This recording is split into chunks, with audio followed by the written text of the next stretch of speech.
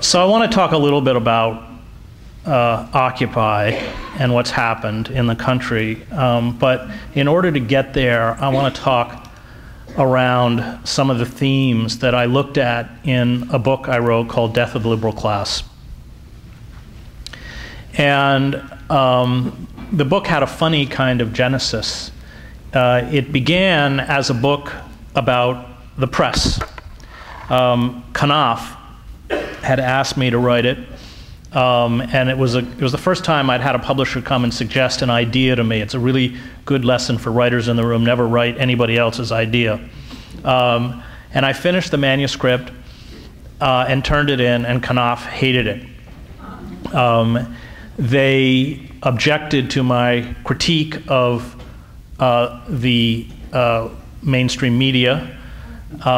They called it negativity, which they volunteered to assign an editor to excise all of the negativity, and then they would publish it.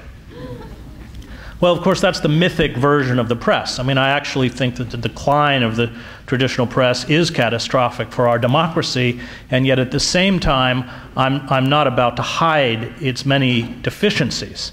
I spent 15 years at the New York Times, where on the front page it says all the news that fit to print. I can tell you that the unofficial and far more correct credo of the New York Times is do not significantly alienate those on whom we depend for money and access. Sometimes you'll do it, but reporters who kept pushing became management problems and got shoved out of the newsroom. Sidney Schanberg, some of you may know, they made the movie The Killing Fields around. Sidney came back from Cambodia, was on the Metro desk, and started going after real estate developers who happened to be close personal friends of the publisher, and that was the end of Sidney's career. David Halberstam, Ray Bonner. I mean, there's a long list. If you push too hard on these issues, if you care ultimately about truth, a little more than your career, you don't tend to last at these places. And yet, they're reality-based news organizations, and with the rise of the cable news networks, like Fox, etc., what's terrifying is that we are creating a system of information where you can believe whatever you want to believe, where lies are true. Whatever the deficiencies of the Times, and there were many, it was a newspaper, or is a newspaper, that remains rooted in verifiable fact. You go out, you seek out a story, you seek out information, it's vetted, it's edited, and it's printed. Not that we didn't make mistakes, but we tried very hard not to. And all of that is going with the death of newsprint. The commercial airwaves have been, I think at this point, destroyed. What passes for the nightly news on the three major networks is truly terrifying. Celebrity gossip and feel-good stories, and it's just abominable. And when you remember back, as I do, when I began, what was there and it had limitations, but at least they had foreign bureaus, they reported stories, they had producers, they produced 3 to 5 minute pieces, they put it on the nightly air. All of that is gone. And so when Knopf decided that they would rewrite my book for me, I went around and started hunting for a publisher anywhere that would take it. They had paid me half the advance. It's when you get an advance on a book, you usually get 50%, and then when you turn in the manuscript, you get the rest of it. And so I got Nation Books to pay the money that Knopf had paid me to buy the book. And I, in that transition period, realized that the press hardly existed in a vacuum, that all of the pillars of the liberal establishment had collapsed, including the liberal church, which I come out of. Labor, which of course has been decimated. Public education. I mean, City University in New York used to be one of the great universities in this country. It provided a first-class education to generations of immigrants. It's gone. And culture, which has been completely commercialized, the system of public education at the lower levels, all of it's been under assault.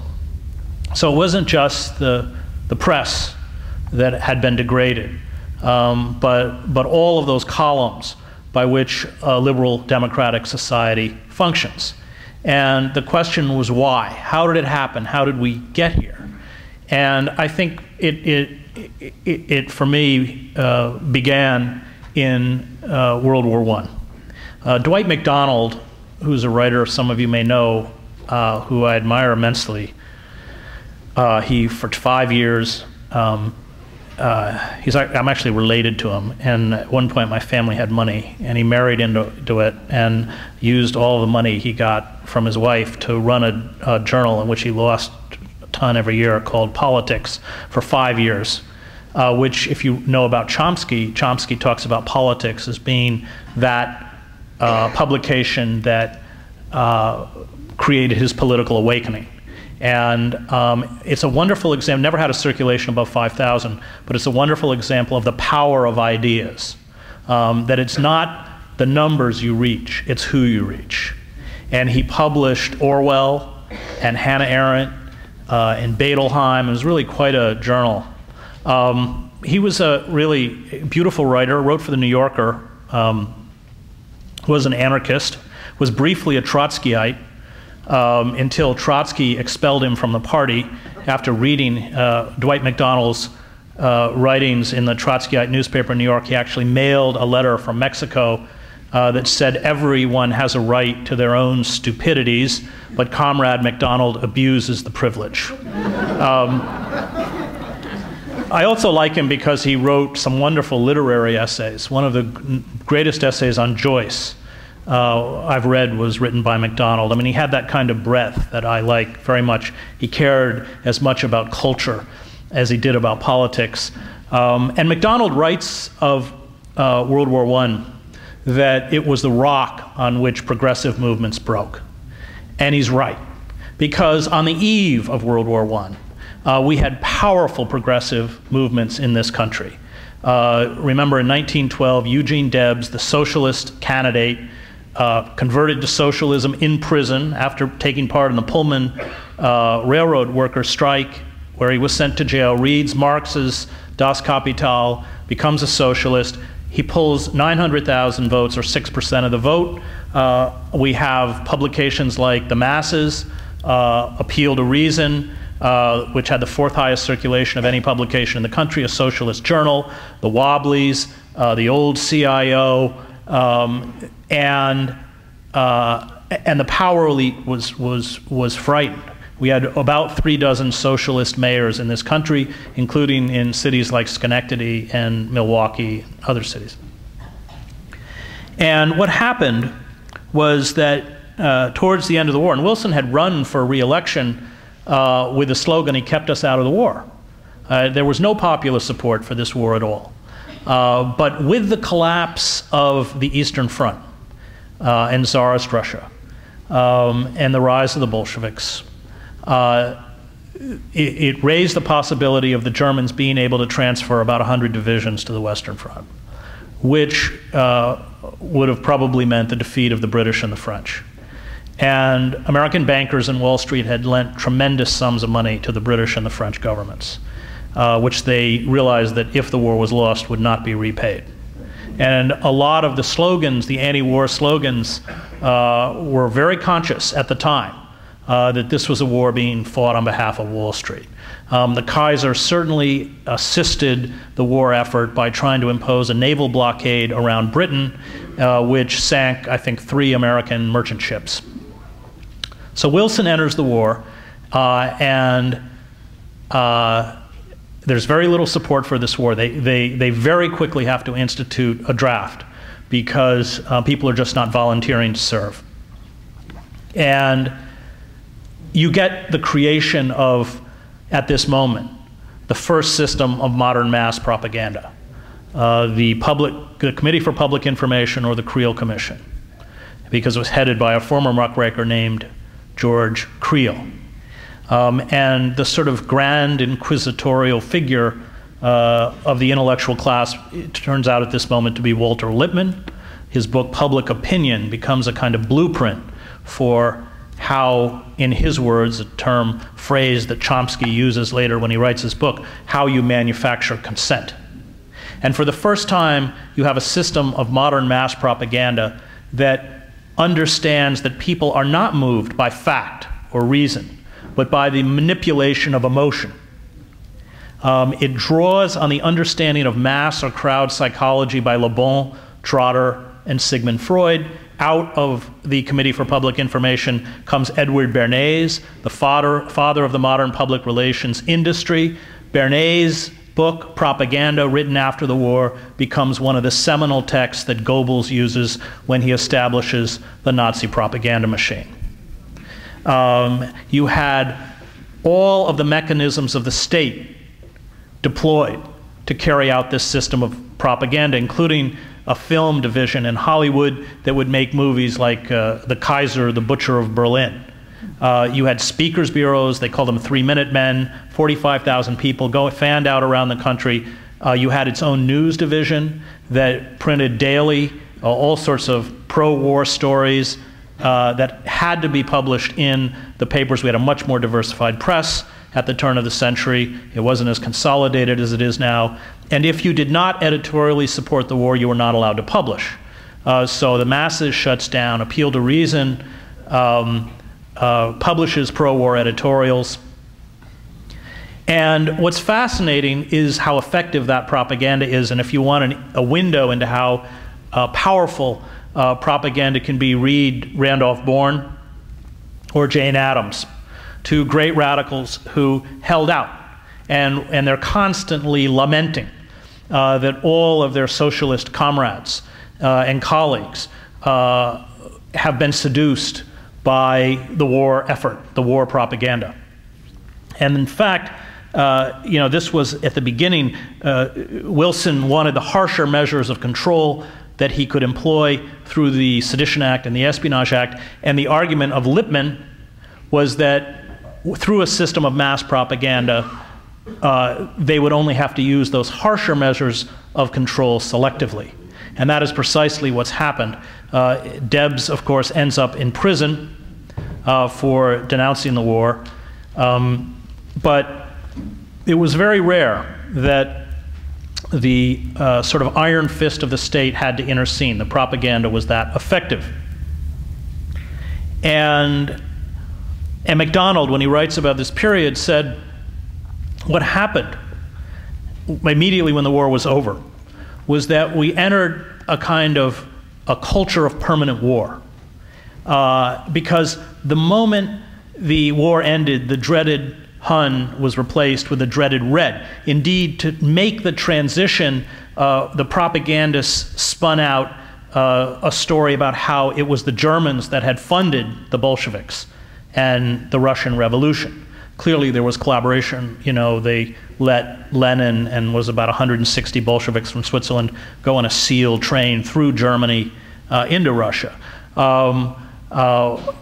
And MacDonald says, well, there was all of the political and social theorists of the 19th century, none of them anticipated, including Marx, this idea of permanent war, this psychosis of permanent war, where you're constantly looking for the internal enemy.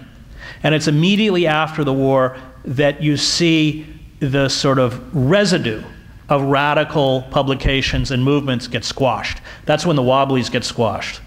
Of course, Joe Hill, union organizer, gets hung in Utah on trumped-up murder charges. Big Bill Haywood, another leader of the Wobblies, another sort of falsified charge of murder. He flees the country, and Big Bill Haywood spends the last 10 years of his life in exile in Moscow. You have Emma Goldman and Alexander Berkman and about 300 other radicals deported to Russia. The masses is shut down. Appeal to Reason, even though they took pro-war editorial stances throughout the conflict, is shut down. The Palmer raids, and that began the power elite's assault against popular and radical movements. Now, in any functioning democracy, the liberal establishment is not designed to be the political center. I mean, political left. It's designed to be the political center. And I think Chomsky has done a pretty good job of defining what the role of the liberal class is. That it acts as a kind of safety valve that makes possible incremental and piecemeal reform when there are disruptions in the society and grievances and injustices. So that in the New Deal, you have a liberal establishment under Roosevelt that responds to the massive unemployment and poverty by creating programs. And when Conrad Black wrote his biography of Roosevelt, he said that Roosevelt's greatest achievement was that he saved capitalism. And I think that's right. That's what a liberal class does. It sets the parameters of debate so that one can critique the excesses, for instance, of capitalism, but one can't critique capitalism itself. And all of those who step outside the boundaries set by the liberal class become pariahs. So these assaults against popular movements were accompanied by, of course, the Red Scare and witch hunts, which culminated in the 1950s with the McCarthy hearings and the purging of thousands of intellectuals, professors, journalists, artists, writers from the mainstream society. I taught at the University of Toronto a year ago fall, and spent time with a guy named Chandler Davis, who was one of the great mathematicians of this country, who got caught up in the Red Scare, actually went to prison for 6 months, fled to Toronto at the university, taught at the university there for the rest of his life, and never came back. Many people were not fortunate enough to get employment. Social work unions were decimated. Social workers used to advocate on behalf of their clients. And so with the destruction of the radical movements and a disemboweling of the liberal class itself, witch hunts inside the ACLU, journalists like I.F. Stone, probably our greatest investigative journalist, becomes a pariah. He can't even get a job at The Nation magazine. We lost pressure. Some of you laugh, and I know why. We lost that pressure from populist forces that had always been the correctives within American democracy. All of the changes. I mean, if you go back and look at the way governance was constituted by the founding fathers, they were terrified of popular rule, and they installed numerous mechanisms to prevent popular rule. Of course, huge segments of the American population were utterly disenfranchised from the start. Not only Native Americans, African Americans, women, indentured servants, people without property. It was always a white, wealthy elite because of his speculation in Indian lands. By the time Washington became president, he was the wealthiest person in the United States. And American history, and Zinn, writes about this really well, has been a struggle by these forces to open up that democracy. It's been a constant struggle to open it up. Labor unions, without question, created the middle class in this country. And with the decimation of these populist forces, none of which achieved formal positions of power. The Liberty Party that fought slavery, or the suffragists, or the labor movement, or the civil rights movement. Although by 1968, Martin Luther King was probably the most powerful figure in the United States, because when he went to Memphis or Selma, 50,000 people went with him. And with the destruction against these radical movements and the weakening of the liberal class, what we lost were the impediments against a rapacious corporate capitalism. And it began probably with the Taft-Hartley Act. I mean, every achievement of the New Deal was rolled back. The last one probably being in 1999, given to us by Lawrence Summers with the destruction of Glass-Steagall, which protected our banking system. There is no banking crisis in Canada because Chrétien did not tear down the firewalls between commercial and investment banks. And by the early 1970s, in the words of the Harvard historian Charles Mayer, we began to shift from what he called an empire of production to an empire of consumption, which meant that we started to borrow to maintain both a lifestyle and an empire we could no longer afford. We saw the decimation of the manufacturing base in this country and the ability of global corporations to create a kind of worldwide neo-feudalism. There was actually a pretty good story in the New York Times a few days ago about the conditions of workers in China who make Apple products. And what happens is the American worker is now told that they have to be competitive in a global marketplace, which means that they have to be competitive with sweatshop workers in Bangladesh who make 22 cents an hour, or prison labor in China. In that two-part series in the Times, they quote Steve Jobs when Obama asks him why, and there's between sort of subsidiaries of Apple, the 700,000 people are employed, why some of those jobs can't come back, and Jobs apparently curtly answered, those jobs are never coming back. So we lost our radical movements. Our liberal institutions were weak, severely weakened. That's how figures like Henry Wallace, Roosevelt's vice president, 1948, runs for president himself, is tarred with being soft on communism. You know, it's the tactic that Nixon used quite effectively, whether against Helen Cahill Douglas or other candidates, including, of course, McGovern. It becomes a way of shutting out anybody with a conscience, anybody who seeks any kind of redress to the rising social inequities that are taking place in the country. Manufacturing starts to leave. You have a huge rise in deficits. Of course, now we have, I think, the largest deficits in human history, which we can't repay. For me, you know, one of the sort of low points in American history comes with the arrival of Bill Clinton. Clinton, who speaks that traditional language of, that feel-you're-paying language of liberalism, but assiduously serves the interests of corporations. And that becomes the template for the new liberal. The words don't in any way match the actions. So it's Clinton that shoves through NAFTA, the greatest betrayal of the working class in this country since Taft-Hartley. It's Clinton that destroys welfare. It's Clinton that deregulates the FCC, so Clear Channel and Rupert Murdoch's News Corp can buy up. I think Clear Channel runs 1,500 radio stations across the country. It's Clinton that deregulates the banking system under Larry Summers. And like Obama, Clinton is, certainly knows where the centers of power lie.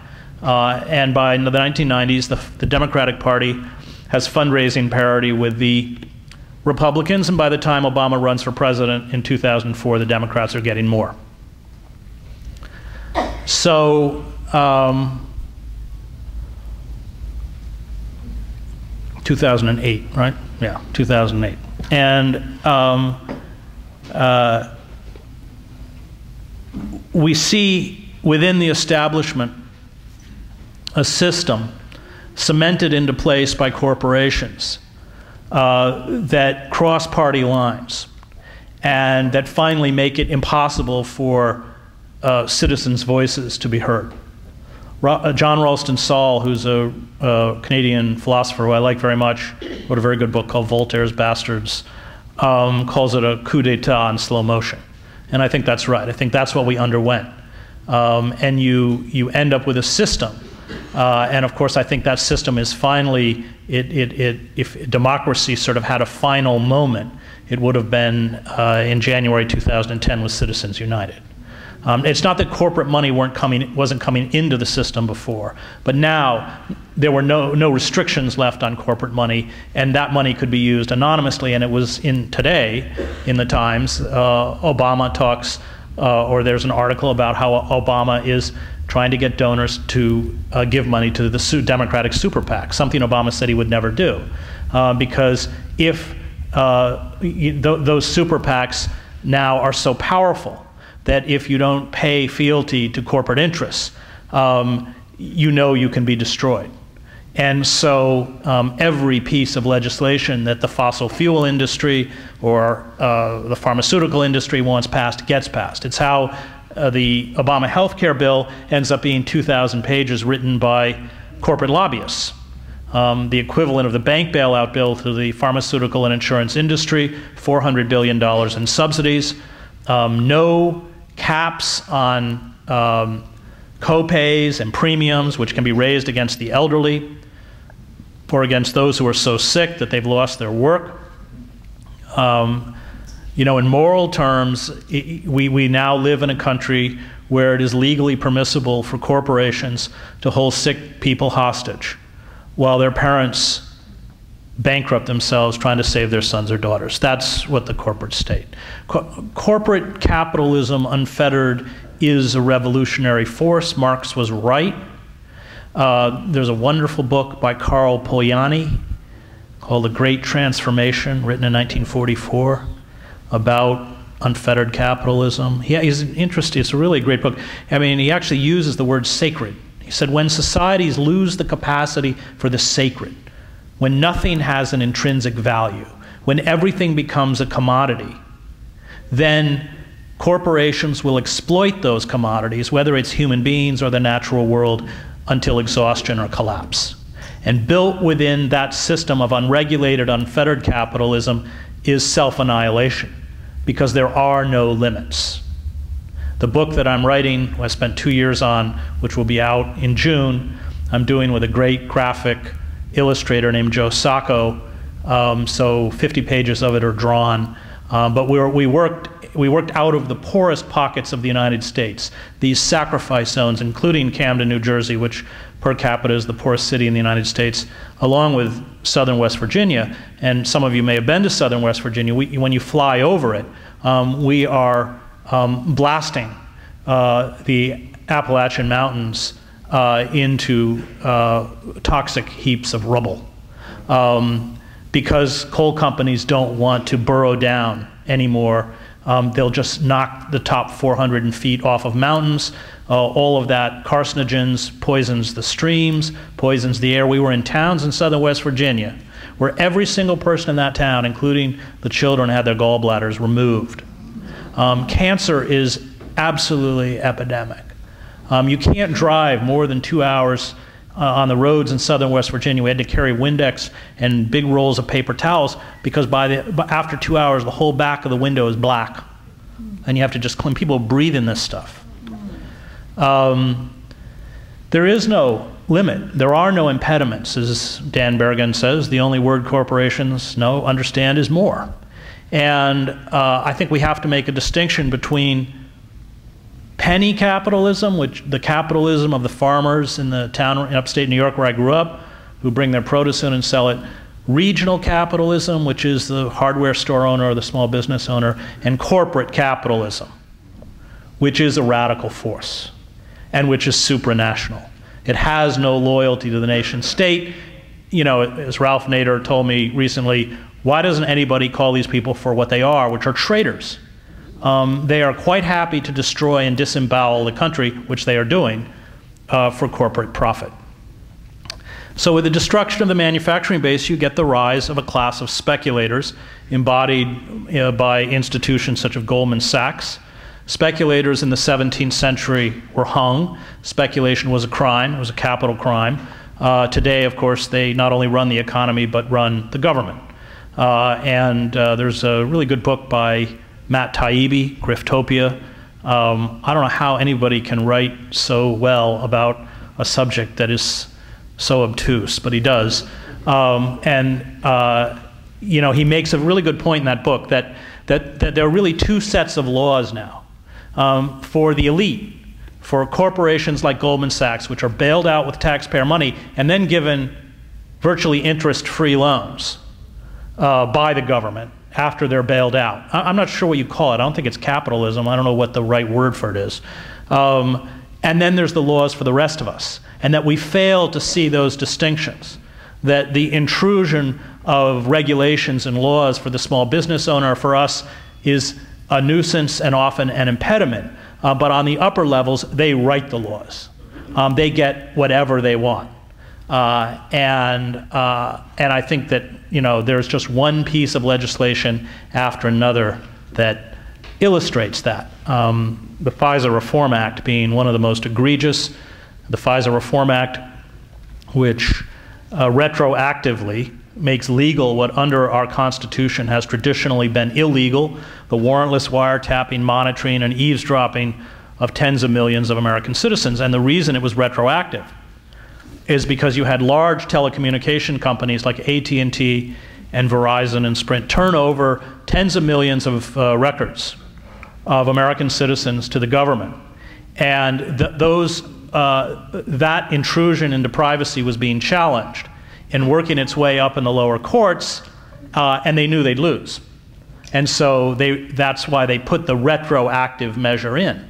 And of course, lobbyists descended on Washington with generous amounts of campaign contributions, and everybody folded, including Obama, who said that he would filibuster it, came back and voted for it.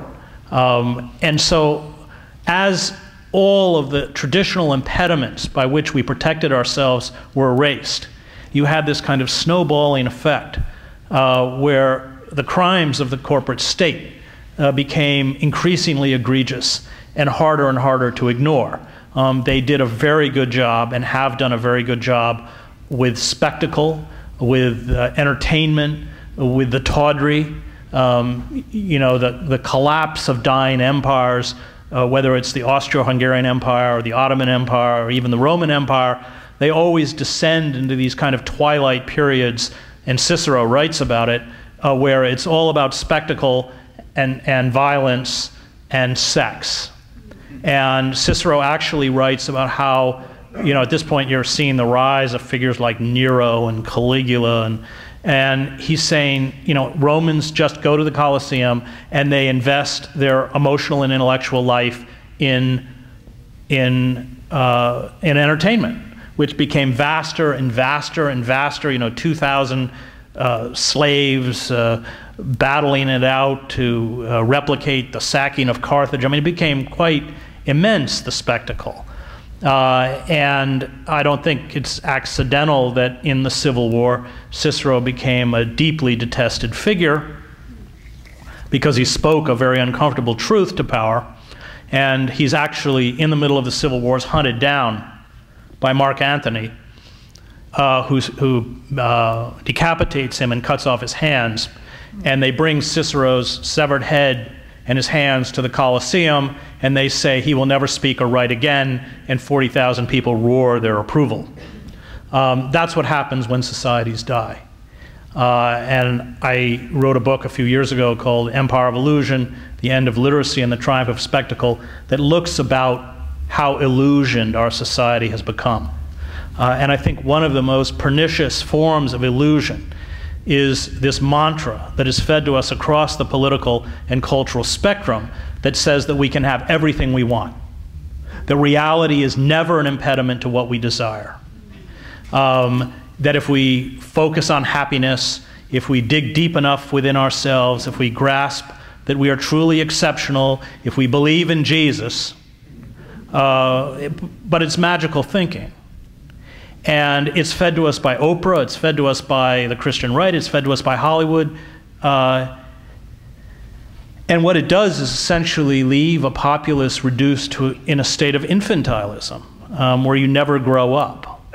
But as that gap opens up between the illusion of who we think we are and where we're going and the reality, when it's our home that is foreclosed, when we go bankrupt because of medical bills, when we realize that that job that we lost is not only not coming back, but that good job will never be there for our children, then those who are kept in a state of infantilism react like infants, which is to cry for a demagogue or a charismatic leader or a savior for moral renewal and new glory. And I think the Tea Party has elements within it that can adequately or accurately be described as fascist. They focus on the vulnerable within the society.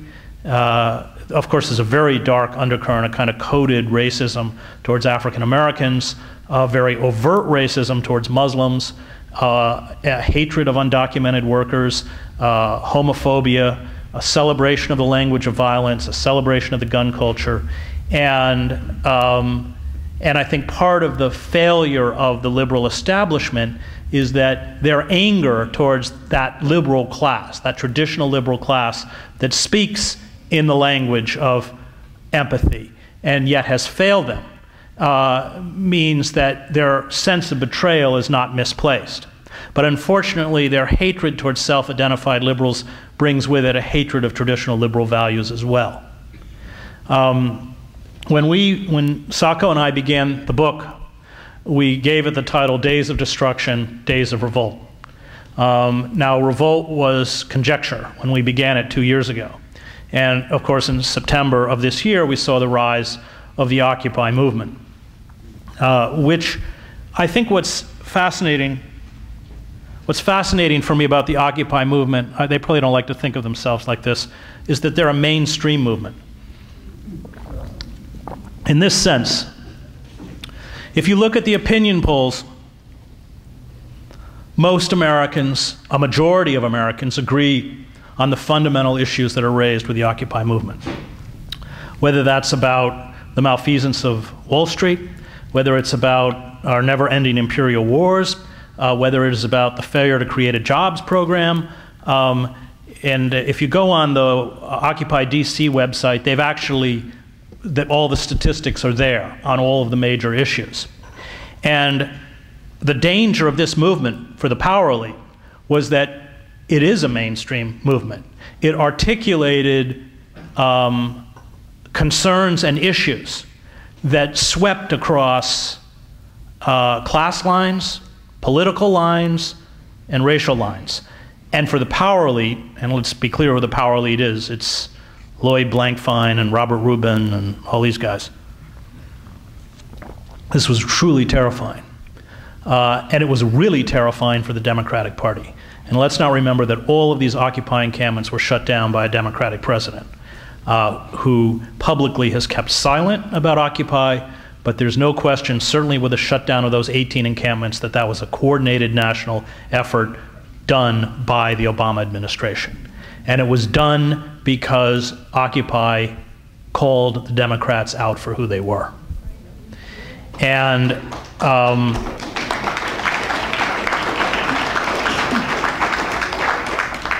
for that reason, the movement was dangerous. So for me, when they shut those 18 encampments down, that was a kind of seminal moment for me, because it was an illustration of how tone deaf the corporate state is, how out of touch they are.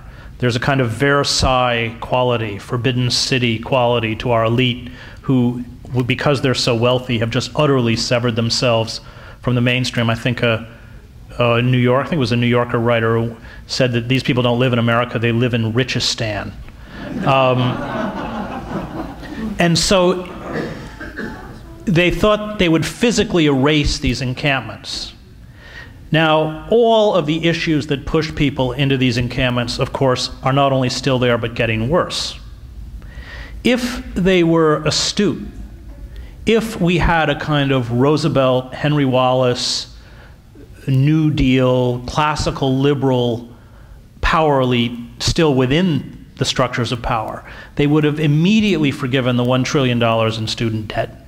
They would have called a moratorium on foreclosures and bank repossessions, and they would have spent $1 trillion on a job program especially targeted at people under the age of 25. And instead, by trying to shut it down, that was, I think, for me, an indication of how woefully out of touch they are with the suffering that is sweeping across the United States. And of course, you know, all you have to do is go back and look at what the US government did to radical movements in the 1960s as a kind of template for what they're doing now. They try to physically remove them and internally destroy them. And I wrote a column that did not endear me to black bloc anarchists on Monday, calling the black bloc the cancer of the Occupy movement. They use the Occupy movement as a kind of cover to carry out acts of petty vandalism and embrace a kind of repellent cynicism that they confuse with revolution. And I can assure you that the corporate state could not be happier. You know, every sort of example of what the movement should not become can be found on what the New York Post says it is.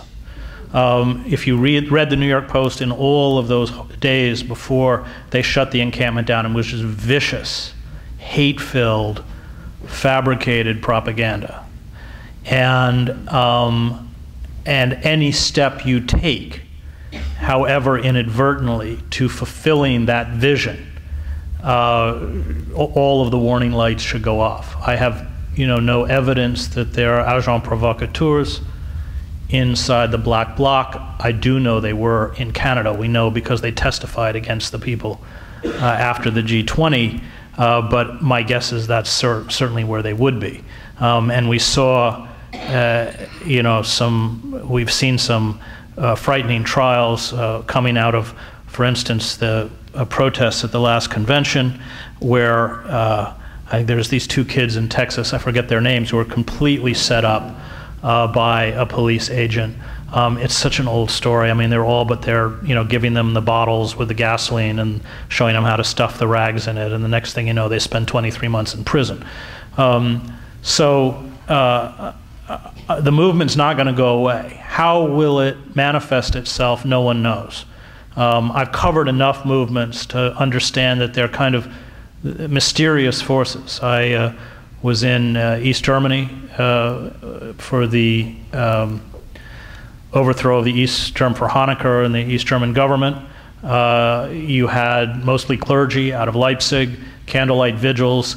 You know, 100 people would show up, 70 people would show up, and then suddenly 20,000 people showed up. And then 70,000 people showed up. And then Honecker decided to send down an elite paratroop division to shoot them, and the paratroopers wouldn't shoot. And it was over. Honecker lasted another week after 19 years in power and was out. In Czechoslovakia, it was the same, where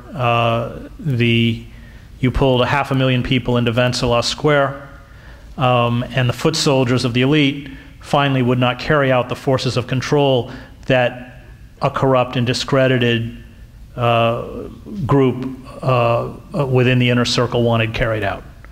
That's how revolutions always happen. People forget that the Russian Revolution was a bloodless revolution, not on the part of the Cossacks and the Tsar and the Okra, but on the part of the people. The abdication of the Tsar, there was no armed uprising to get the Tsar to abdicate.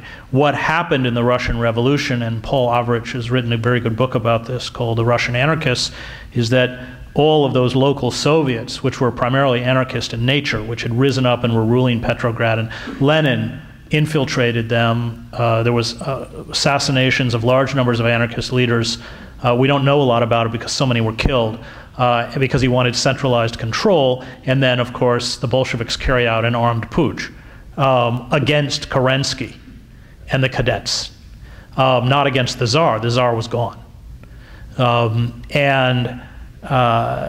You know, from my time in Eastern Europe, I am convinced that the corporate state, the corporate centers of power, are as corrupt and as rotten as the regimes we saw in East Germany. How will it take place? How long will it happen? None of us can answer.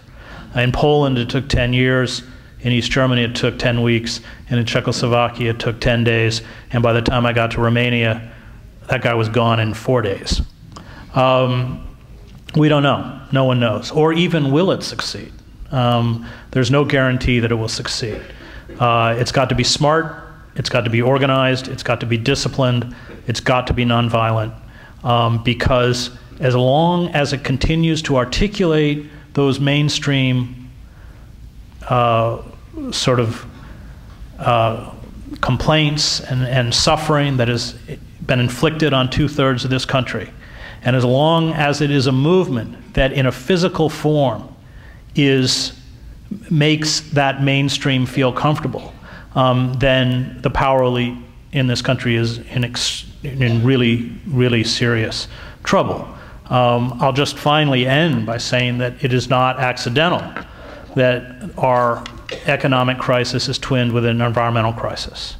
That when corporations are unleashed like this, they will not only destroy human beings as commodities, but of course destroy the ecosystem for profit on which human beings depend for life. And if you read Jim Hansen or Bill McKibben or Clive Hamilton or anyone else who writes about the climate crisis, you know, they're talking about a window of 3 or 4 years. We have very, very little time left. In theological terms, unfettered, unregulated corporate capitalism are systems of death.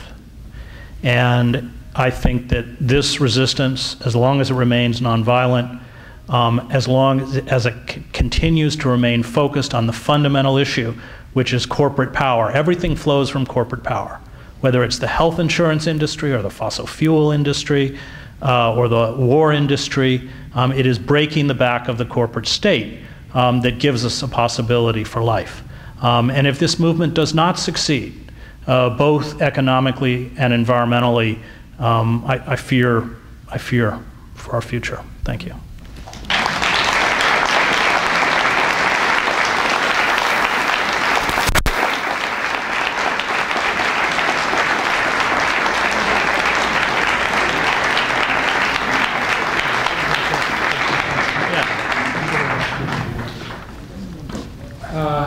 We're going to take a little bit of time for some questions. I want to ask you to use the microphone, which means I have to come and give it to you, so I will do that. I'm coming right back here first.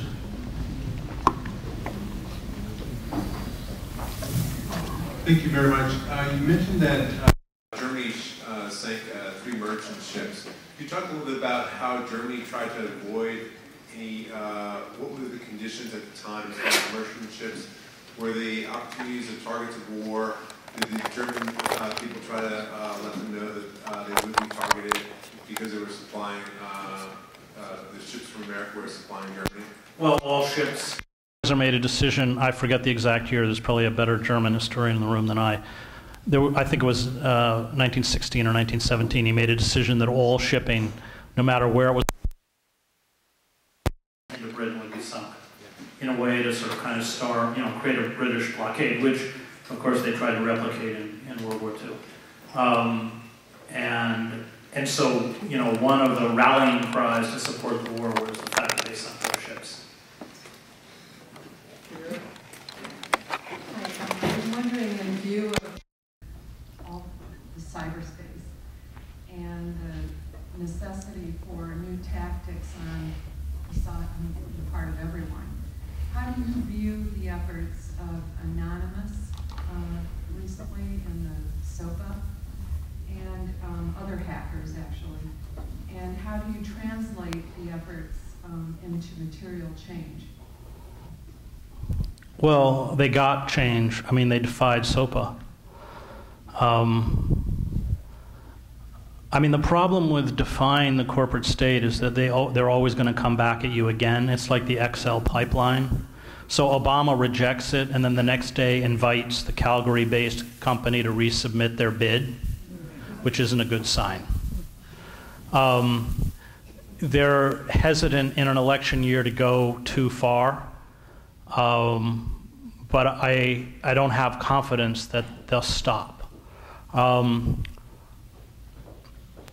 don't know what the most recent thing I've seen Anonymous, but I don't know what the most recent posting Anonymous has is. Is there one that you're referring to in particular? Actually, I'm referring more to the entire use of cyberspace by hackers and also by government. As governments also are using to start movements and do espionage online in the guise of being more liberal movements. So it really is, for me, it just has to do with the question of how do groups use the internet to move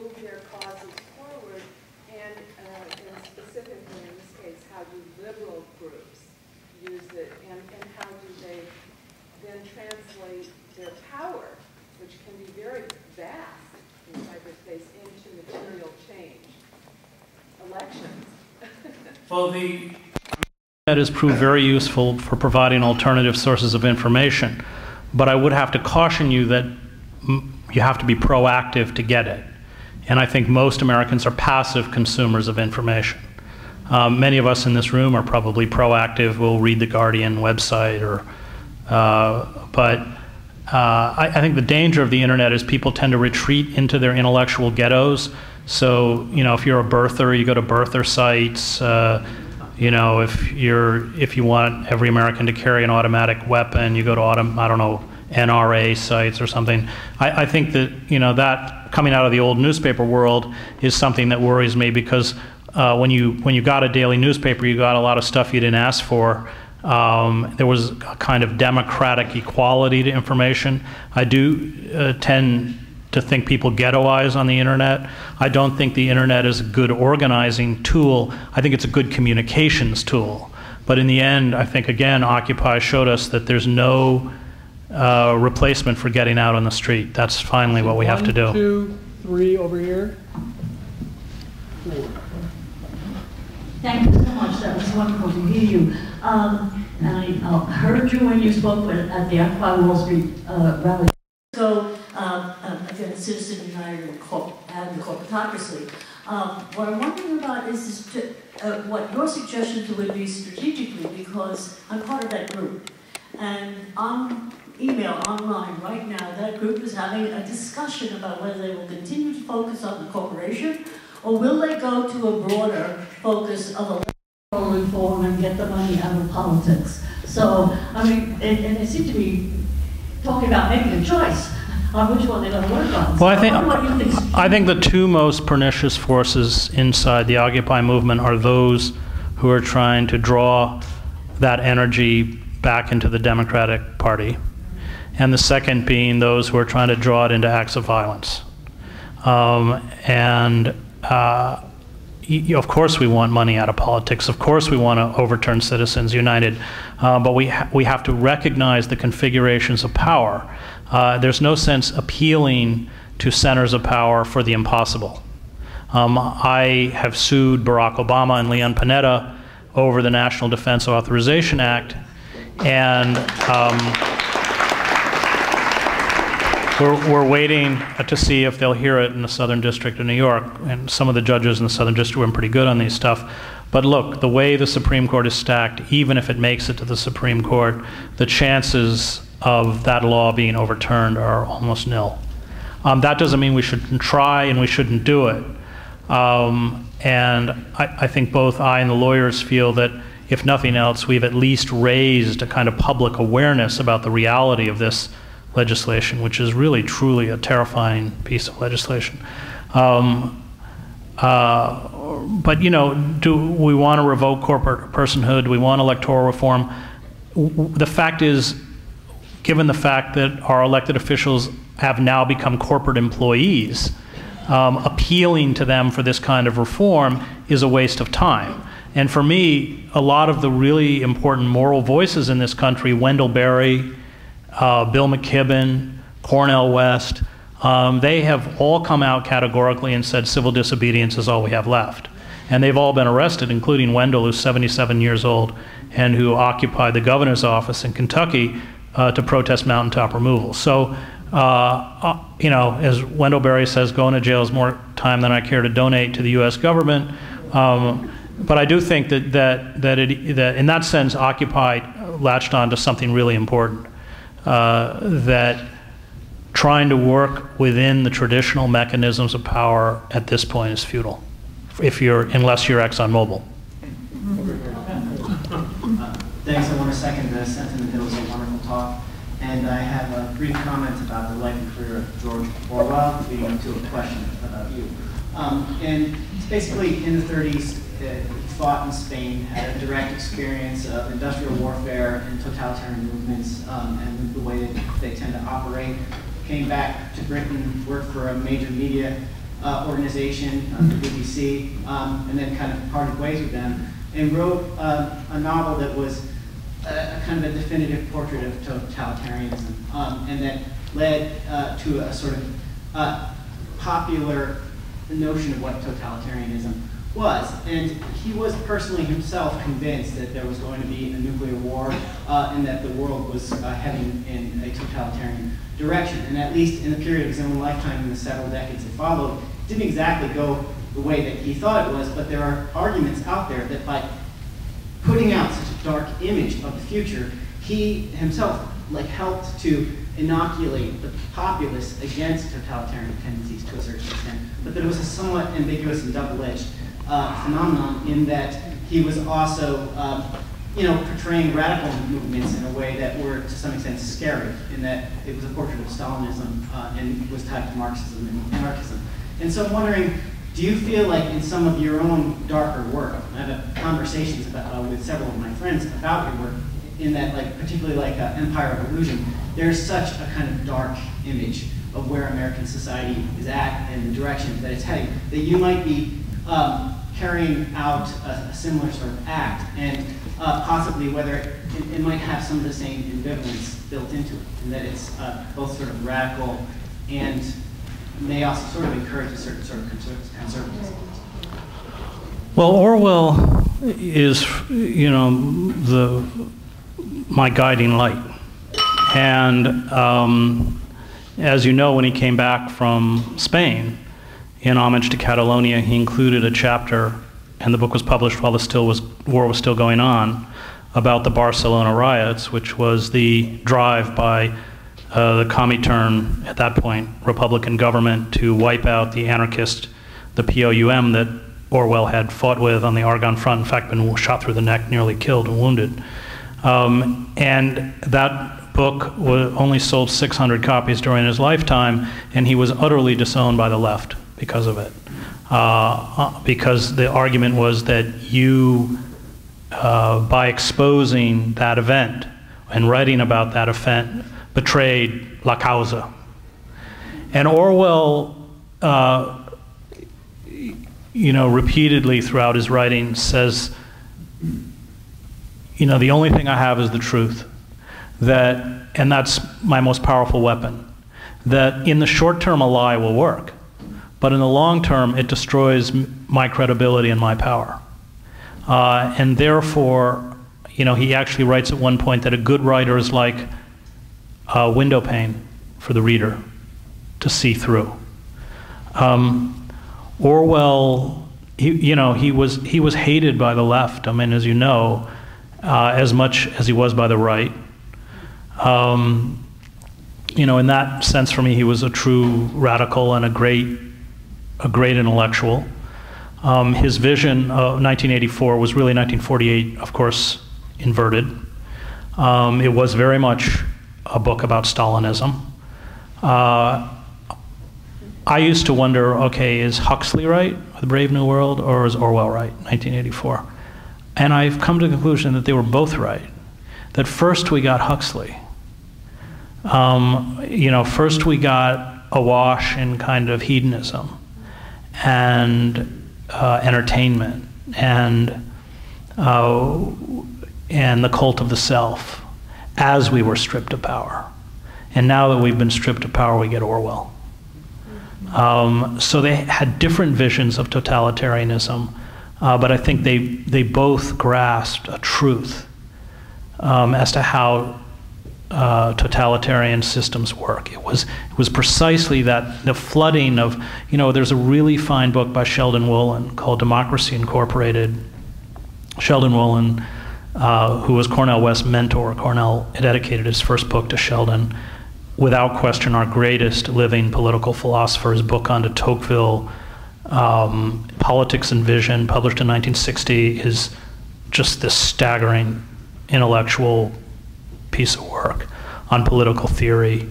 But he writes Democracy Incorporated, and he says that he calls the system we live under inverted totalitarianism, by which he means that we don't live in a classical totalitarian system ruled by a demagogue or charismatic leader, but in a system where power is expressed through the anonymity of the corporate state.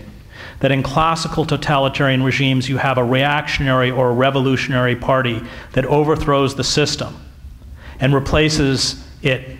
In inverted totalitarianism, you have corporate forces that purport to pay loyalty to the Constitution, electoral politics, the iconography and language of American patriotism, and yet internally have so corrupted the levers of power as to render the citizenry impotent.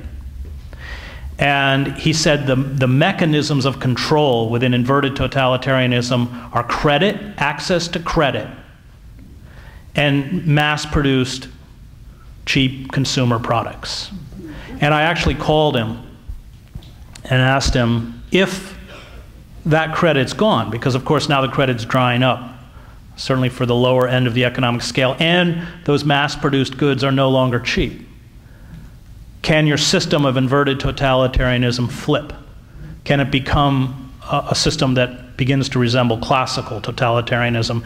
And he said without those two mechanisms of control, then there was no guarantee as to what would happen. But I love Orwell, and I'll just tell, I'm talking too long about Orwell, but there's a little anecdote. When I was at Harvard Divinity School, my second year, the former editor of the Buenos Aires Herald, Robert Cox, who had to flee the country, came and spent a year there as a fellow. And I got to know him extremely well. And this was he was the editor of the paper during the Dirty War in Argentina. And he would print above the fold, so at the top of the paper, he would print the names of all the desaparecidos from the night before. He was the only newspaper in Argentina to do this. It was incredibly courageous. And of course, eventually he was disappeared. And he was only gotten out because he was a British citizen. He was later knighted. And the British government intervened, otherwise he would have ended like 30,000 other Argentines who never came back. And he told me when he was taken to his underground cell in the detention facility that he passed on the way to the cell a huge Nazi flag that the Argentines had hung on the wall. And I said, well, if, you know, or when you were in prison and you could have only a book or a set of books, what would it be? He said the Collected Letters, Essays, and Journalism of George Orwell, that 4-volume set. Orwell, I mean, for me, anybody who wants to write must read every single word Orwell wrote. He cared about language, he had a moral core, he cared about the working class without sentimentalizing the working class. You probably read Whig and Peer.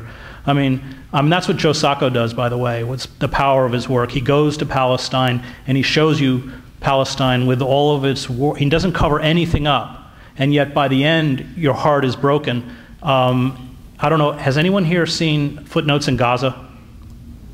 I spent 7 years in the Middle East. I was the Middle East bureau chief for the New York Times. It is one of the greatest works ever written on the Palestinian-Israeli conflict. It's a graphic novel. He spent 6 years on it. And I'll tell you, I finished it and I was just weeping. And I think Orwell has that quality in that his bedrock honesty and integrity, which would mean that he would write about the Barcelona riots, in the end makes him such an incredibly moral and powerful force. And of course he had courage. I mean, I think when you stand up and express uncomfortable truths, and again, Orwell for me is a kind of model, you have to expect to be very lonely. I supported Nader in 2008, and I in fact wrote Nader's speeches for him. I did give a talk at the University of Wisconsin, and somebody said, but Nader, his talks are so boring. But that was a very uncomfortable position to take. Even in places like Berkeley, you know, I would be booed and hissed, and people would walk out, and people would be angry. And, you know, I went through the same thing with the Iraq War. It was a very unpopular position to take. And I think, you know, for me, Orwell's the guide. That you know, in the end, you know, anybody who's a writer and anybody who seeks to write, at least insofar as they can determine it a truth, must expect finally to be very lonely and to be at certain moments hated by even the people that or the movements that they sympathize with. And boy, that was a lesson that was really important to me. I mean, I covered the Kurds in northern Iraq, And I was up there when the PUK and the KDP were having internal, actually, gun battles. These were the two main Kurdish factions in the north. And I wrote it up, and exactly the same thing, where all of the supporters of the Kurds accused me, you know, of destroying the movement by writing about what was happening. And in fact, I had a price on my head at the time. Saddam Hussein would give anybody $1,000 for my body. I had 7 bodyguards, all from the town of Halabja, which the poison gas had been dropped on Halabja.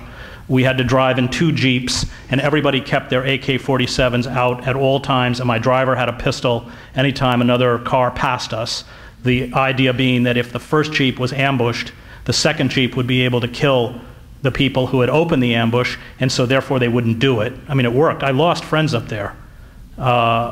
Lizzie Schmidt, German photographer, was killed. I mean, it was nasty. And I was actually in my room one night, and we would sleep in a room where each of these Peshmerga would go in a different corner with their weapons all night, so that if somebody burst in, there was no direct line of fire. So if you shot over here, there'd be a Peshmerga there who could grab his AK. And we were listening to the Kurdish broadcast out of Baghdad one night, and they were reading one of my stories about the mood, and the room got sort of very dark. But in a way, you know, if you are not exacting about your honesty, and if you don't tell everything, then you destroy the only thing you have as a writer, which is your credibility. And the power of Orwell was that you knew, look, the lie of omission is still a lie. And you knew that Orwell would never engage in that lie of omission. And so when Orwell wrote about Wigan Pier or Down and Out in Paris and London, you understood that there was nothing romantic about it, nothing untrue about it. And I think Sacco does this in Footnotes in Gaza. And by the end, these figures are not plastic, they're human. And because they're human, and because finally you can empathize with people who have human frailties and human faults, it gives that a kind of power. I think that by sanitizing human beings, I think people understand to an extent, even subconsciously, that it's not real. And I think we always have to make it real. And for me, Orwell was the exemplar of that. Number 4. I find that, you know, you talk about East Germany and Romania and Czechoslovakia, and I may say add Egypt and Libya and Tunisia.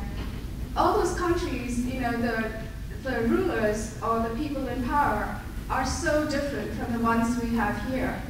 In America, we pretend to be a democracy, but when we have to protest of the war in Iraq, we have to ask permission, and then they separate people into little cages so you don't make a big noise.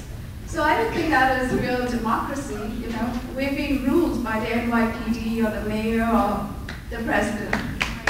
So do you have, one of the things that I find really hard is, you know, I'm really afraid of being jailed, you know, like coming down to the Occupy movement and getting jailed, because you are a famous person, but I'm not, and they may keep me in there much longer than you. So can you tell us what to do?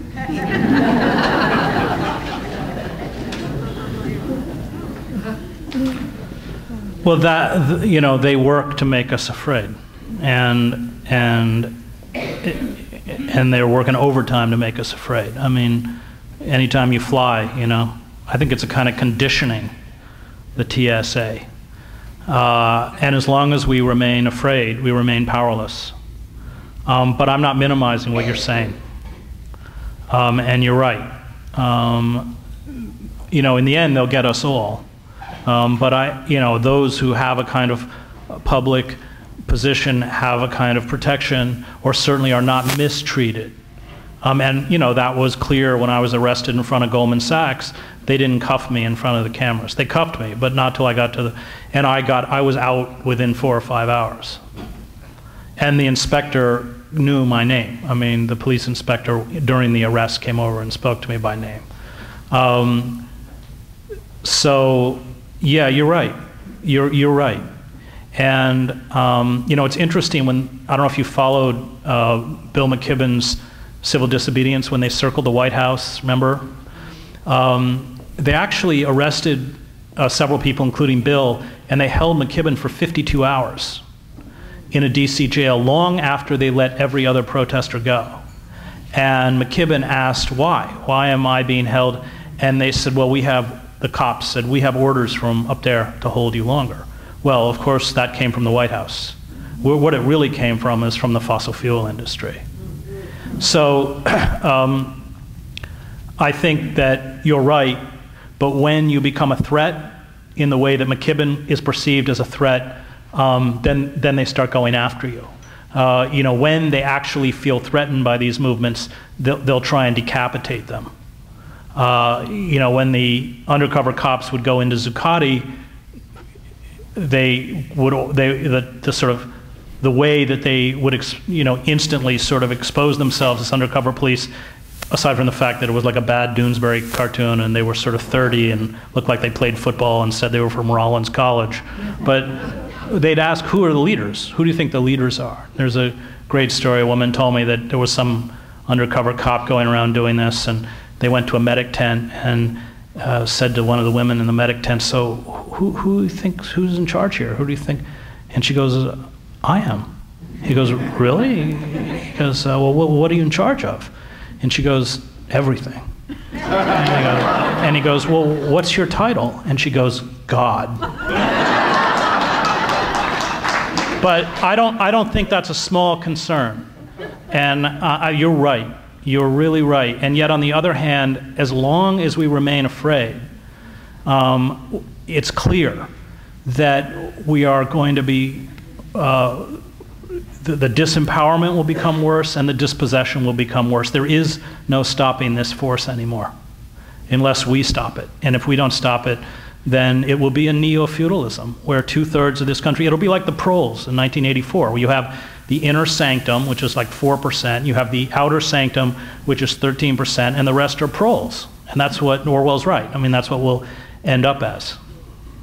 Well, speaking of Orwell, the Citizens United decision and the resulting super PACs is Orwellian, big writ large. Do you see any movement to get Citizens United repealed or changed or any kind of controls on these super PACs, which are running roughshod Right. over everything? Well, there are movements, but the question is, what are the chances of either the Congress or the Supreme Court? And it's zero. So, you know, there's no sense spending immense amounts of energy appealing to a system that isn't going to respond. It's like, you know, writing, if only Uncle Stalin, Joe Stalin knew, you know, he'd be so shocked at what the NKVD is doing in my town. I mean, it's sort of like that. Do you really think it's that bad? Do you really? Yeah, I do. Yeah.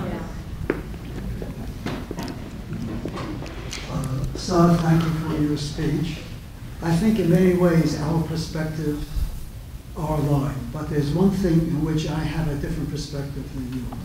I suspect that you see a reformist type of capitalism as a possibility. I think that's pure utopianism. Capitalism is what it is. It is capitalism, and it is brutal. Your reformism is talking as if you can shave the fur off a tiger and expect the tiger not to be a tiger.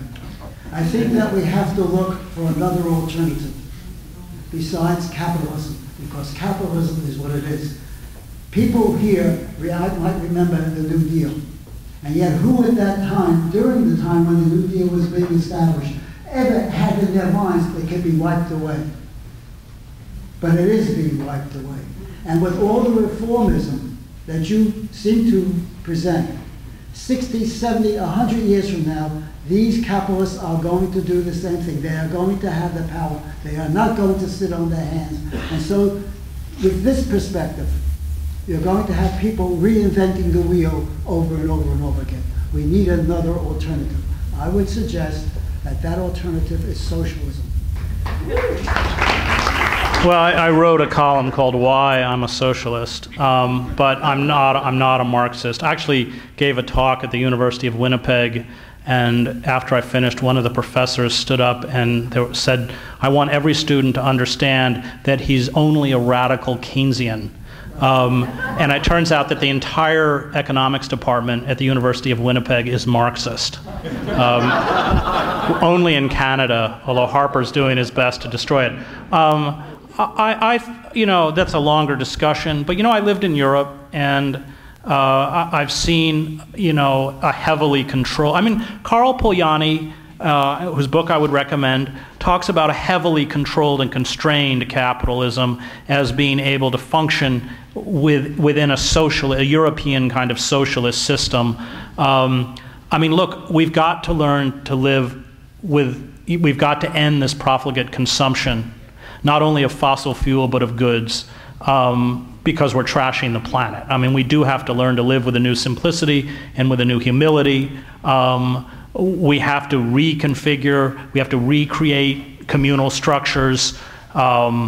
You know, the food crisis, for every 1 degree rise in temperature, agronomists have determined there's a 10% reduction in worldwide crop yields. I mean, you know, we're headed for some really rough times, and creating communities with communal structures around local agriculture, all of this is going to be essential. But, you know, we'll have to spend another evening about the nature of capitalism and whether it can be eradicated from human nature itself. I don't know.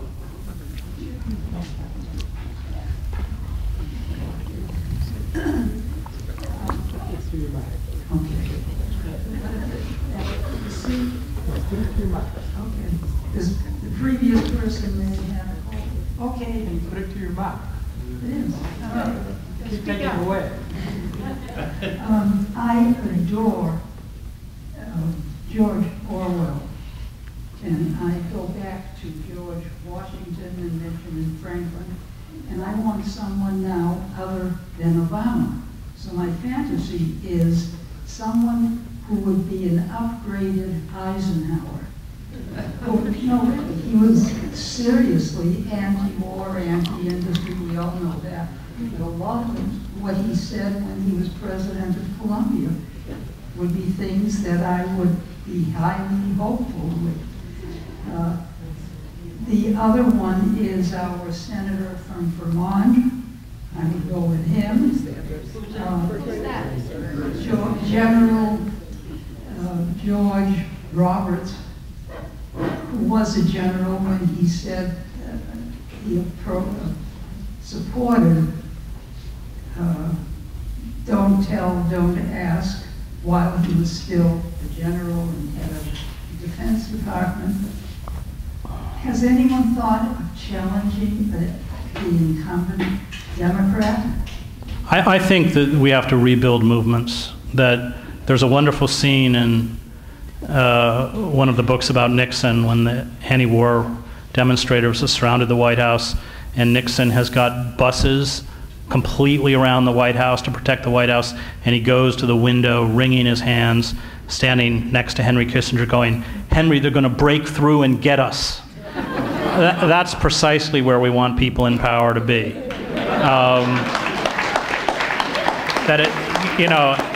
It's not our job to take power. And Karl Popper in The Open Society and Its Enemies writes, that's the wrong question. The question is not how do you get good people to rule. The question is how do you stop the power elite from doing as much damage as possible. In Popper's words, most people attracted to power are at best mediocre, which is Obama, or venal, which is Bush. And it is movements. It is movements that keep those in power frightened. You know, if Sarkozy got up and announced today that French university students would have to pay $50,000 a year and take out massive loans, the French student unions would shut the damn country down. And that's what we need. Sarkozy is horrible, but you know, you have to keep these people frightened. And I put my faith in movements, because all of the great correctives to American democracy came through movements that never achieved formal power, but forced the power. I mean, the last liberal president we had was Nixon. Not because he was a liberal, but because he was terrified. The Mine and Safety Act, the Clean Water Act, OSHA, it all came from Nixon, written by Nader, by the way. I interviewed this guy, he's 90 years old, Ken Heckler. He used to be a congressman from West Virginia. He was a young speechwriter for Franklin Roosevelt. Then he was Harry Truman's speechwriter after the war, and during the war he was in Army intelligence, and he was signed to go to Nuremberg and interview all of the top leaders, including Hermann Göring, before they were executed. I thought, how many people on the planet knew Roosevelt, Truman, and Hermann Göring? But he told me he fought for miners his whole life. And he told me a great story that when they were pushing through the black lung legislation to give miners compensation for black lung, Nixon didn't want to sign it. And so he said he held a press conference and he said, if President Nixon doesn't sign that bill by tonight, every miner in this country will go on strike immediately and the whole damn country will shut down, there'll be an energy crisis. And Nixon signed it. And Heckler said, I didn't actually know whether they would go on. That's the only way to deal with people in power. Okay, we're going to take one more question. Your talk has led me to the darkest despair. Your courage is like a candle flickering in the mind. And for one, you've given me a call to action.